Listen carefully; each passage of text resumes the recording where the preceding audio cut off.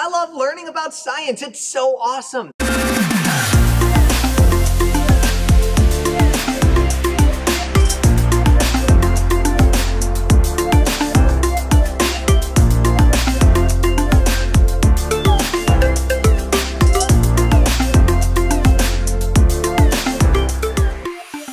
Hey, welcome back to Kids After Hours Science. I'm John Henri. I love learning all sorts of new stuff, and today we're going to learn something new using flowers. You can follow along with this experiment at home or at your center. Here's what you're going to need. White flowers. These are just white carnations I got at the grocery store. And we're going to have a cup of water. And then, most importantly, we're going to have some different colored water. And so what I did for this different colored water, I just took food coloring and I put it into water. I've got red, blue, and green. So I've got 2 reds, 2 blues, 2 greens. We're going to see what happens here. We're going to take our white flowers and we're going to put them into the colored water. What do you think is going to happen when we put the white flowers into the colorful liquid? You know, flowers, of course, are growing out of a plant and they have to bring water. Where do they get their water from? From the earth that they're living in. And it goes all the way up the stem to make sure that the flower has all the water that it needs. So now that you know a little bit more about flowers, do you have any different guess on what might happen when we put the flowers in colorful water? There's only one way to find out. Let's do it.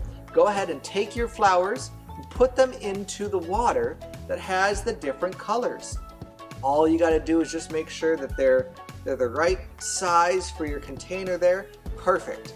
Make sure you leave some flowers in the regular water with no colors so that you can see a difference. This takes a while, so here's what we're going to do. I'm going to put these flowers back on my shelf. We're going to wait, and it might take a few minutes. It might take a few hours. It might take a few days. What do you think? How long do you think it's going to take for us to see a difference in the flowers after they've been put in the colorful water?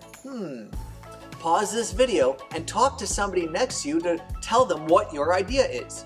When we're back, we're going to see if anything has changed with our flowers.